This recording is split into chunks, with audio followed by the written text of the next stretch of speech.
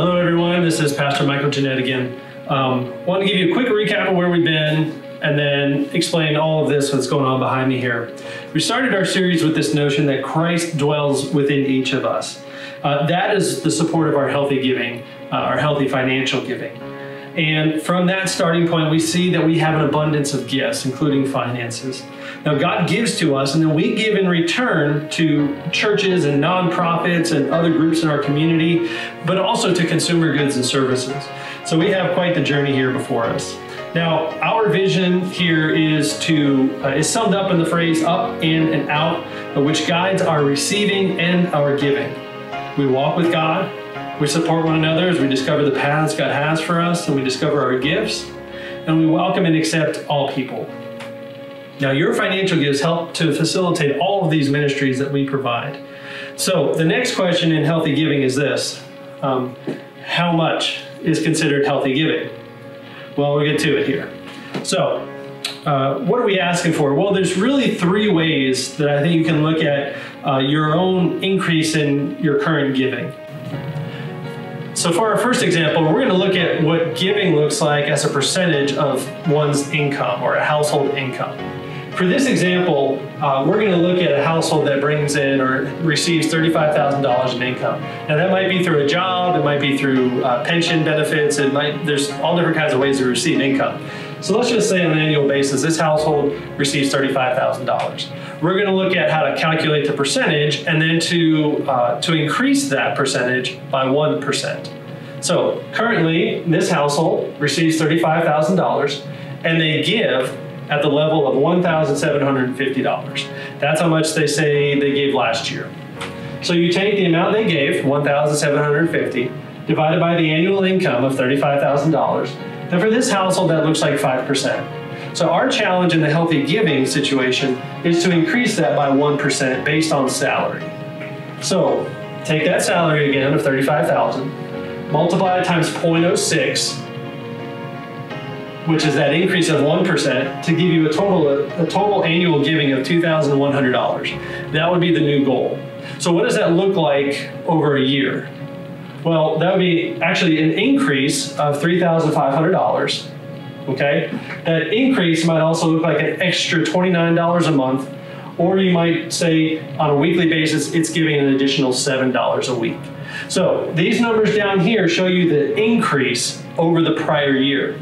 So from $1,750 to now $2,100. And that's based on a 1% increase of the household income of $35,000. So on a weekly basis, it comes down to just $7. And that's a fast food meal, easy, for this town.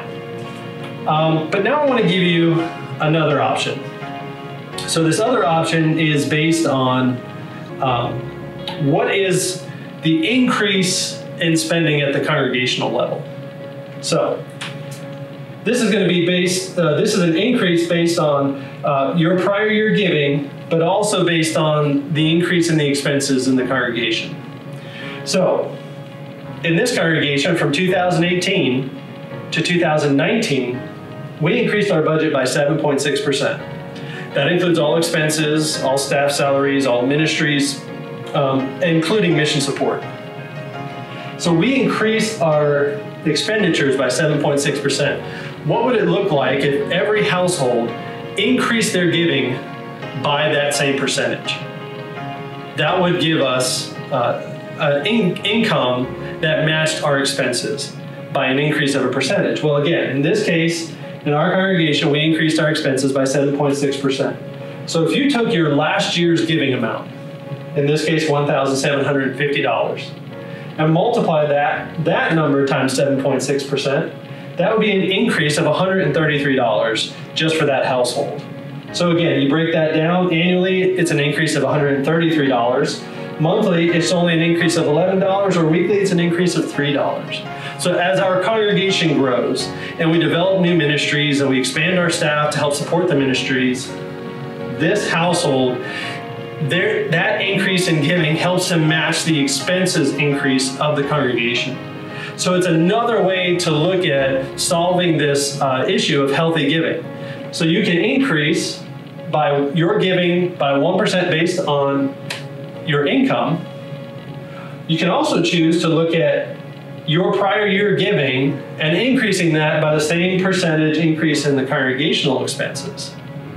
Now, those are just two options. You look at all this, and if this is too much or overwhelming, there's a much simpler way to do this, and simply say, increase giving by a set amount. Say you gave $1,750 last year, maybe you want to strive for $1,850 or $2,000 or just some number that's simple for you. The point isn't to make this complicated for you. The point is healthy giving increases in giving is healthy giving. Now, you may be in a household situation where you have extra medical bills, you have other things coming up. We understand that. So please don't feel this as a guilt trip. This is simply a matter of how do we help increase to the support of the ministries that we have here. Now, if you need help figuring this out, again, it's overwhelming and you want to strive for some of these options, but you just can't do it, let us know. We'd be happy to sit down with you and walk you through it all. Again, we appreciate your generosity. This is just tools to help you wrap your head around what is healthy giving and practically what does that look like. We've talked a lot of spiritual things, we've talked about relationships, but now this is sort of the nitty gritty. This is the nuts and bolts of, well, how much do I want to give? And then the next video we're going to do is going to explain options on how to give.